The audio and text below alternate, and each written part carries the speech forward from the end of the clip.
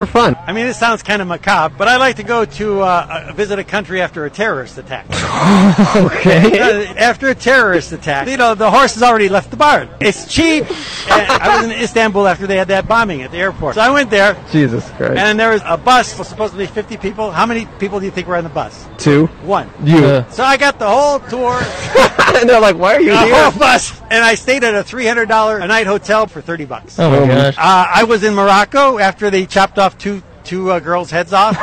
and I was on this trail, on the same trail that they were. So wait, when you read the news of a terrorist attack, you're like, time to hit orbit. But you get really good deals, and the security is fantastic. So I've gotten flights to Peru, round trip for $280. And what happened right before that? Oh, there was probably an earthquake. So 9/12/2001, you're on a flight to New York. You're like, let's do this. Yeah.